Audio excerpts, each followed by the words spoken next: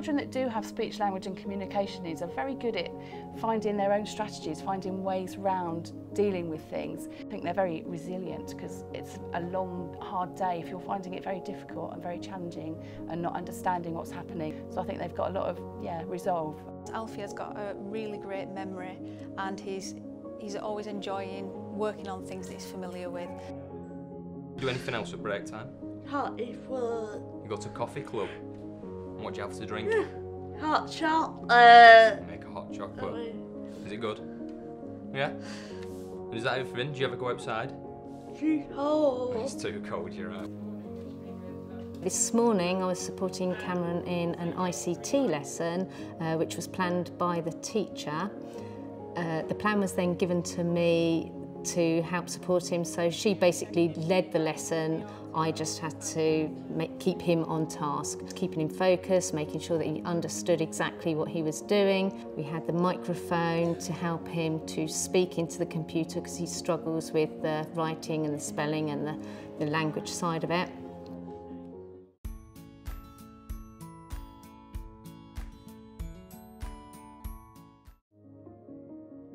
Speech, language and communication difficulties cover a big area, so you can look at children that have non-verbal, so they have no words to express what they need to say. They might have physical disabilities, so they can't move or direct people or get what they want independently. It might be children that are quite good at expressing themselves, have a lot of verbal language, but their understanding might not be very good, so they need support with their understanding. For children that have got difficulty with understanding, they obviously find it difficult to follow what's happening in the class. Children that have expressive language difficulties will find it hard to take part in lessons, to show what they've understood. It's really important for us to be aware of what those needs are so that we can do what we can to support them, to enable them to do the best they can. Sometimes the easiest place to start is with parents, because quite often the parents will have been engaging with other professionals outside of education. The smallest bit of information, such as the child hears better from the left side, so then you can position them in the classroom in order so that they can hear more effectively. And sometimes it's the small little things like that that can be helpful.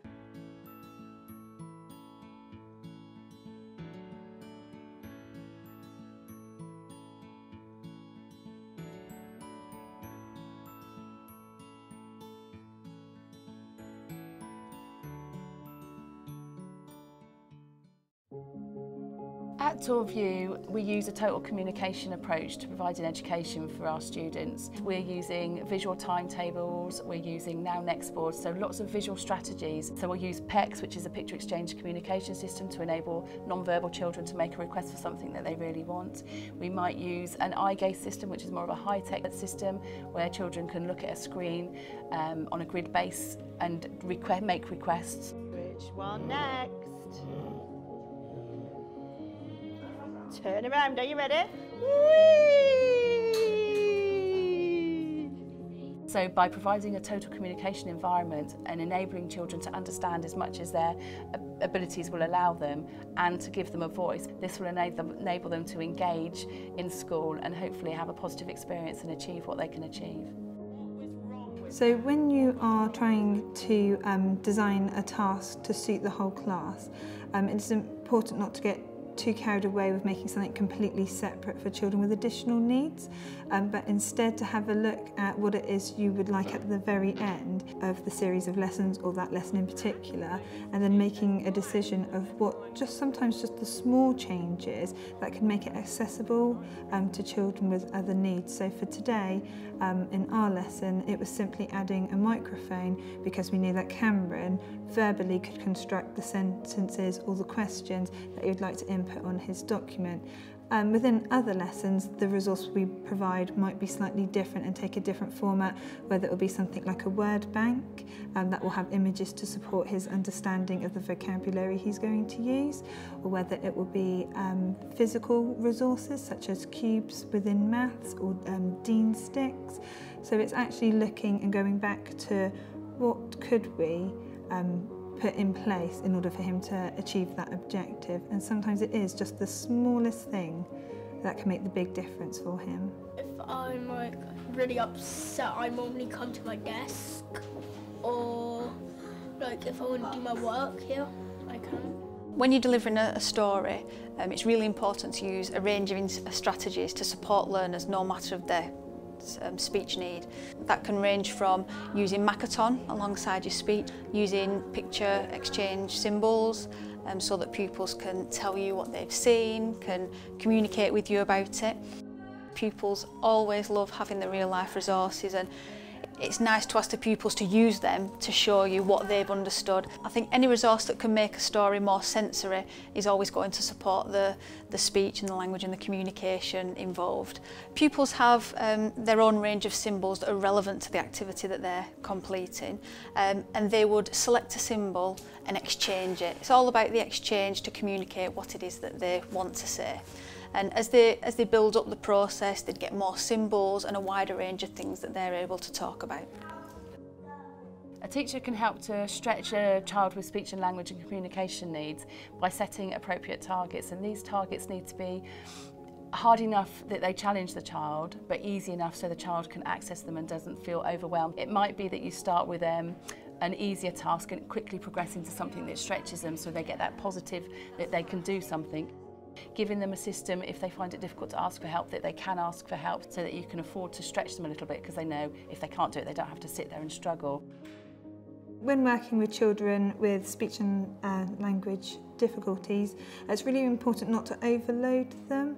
Sometimes with the greatest intentions, by providing them with too many sheets, too many word banks, laminated card, alphabet cards, and they end up having a table that's full of resources, which some of them they might be able to access, but actually altogether it's just too overwhelming, and then the child just becomes confused or disengaged with what's happening in the lesson, and having that feeling returning of perhaps maybe they can't achieve or they can't do it, and then it then becomes a negative experience. I think it's choosing one resource or one thing that you know is going to work well with that child, and then trialling that, and then if it isn't working, having a backup plan. Giving them something that I think they will be able to achieve, but actually if it's not quite working, knowing that I've got something else I can provide with just a small tweak. Then can also work the other way, that actually if they're handling it really well, can then give them something more challenging. There are a whole range of strategies that a new teacher could use to support a learner with difficulties, and I think one that's particularly useful is effective questioning, and using questioning can cover a whole range of levels. So it can be on a very basic concrete level at the beginning, but it can also be brought to really challenge pupils as well and draw out that understanding that they've taken. When you leave school, when you've finished and you've gone to FE and then school's finished and you need to leave, what do you want to be? Job. You want to get a job? What job do you want to At be? work. So you want to do some art? You want to Dance be an artist? teacher. A dance teacher, fantastic. They might not have the physical skills to communicate with somebody. They might not have the confidence to do so because of that problem that's there. If we're able to provide them with the right strategies to be able to talk to other people and socialise and learn skills like eye contact, that will give them an all-round more positive experience. When I'm talking to Cameron, I would keep my sentences short, keep instructions one at a time, think about the vocabulary that he may be using. If a child with speech, language and communication needs is displaying challenging behaviour in the class, it's really important to know communicative strengths of that child and also the areas of need, so knowing what that child finds difficult. Making sure that what you're asking that child to do is within their capabilities. If that child struggles to engage in all lessons, you might need to set up a system of a little bit of work and a reward sort of system, and then gradually build up. The time they work gets longer and longer and the reward time gets reduced, just to try and get them engaged in the lesson. It's really important to have a good relationship with your learning support assistant, going to them with your plan in advance and the resources, and having a discussion about what you both think is going to work with the child in question. Children with additional needs, it's really important that they have a voice because they're the ones that know best what's difficult and what makes life easier for them. Often just during a normal class activity, a child might struggle to feel the ability to communicate, and so it's really important that we put the strategies in place to support them at those times. It's not just about the physical difficulty that they've got, it's about the confidence and the resilience to have a try and to use the strategies that they've got in place to do that as well.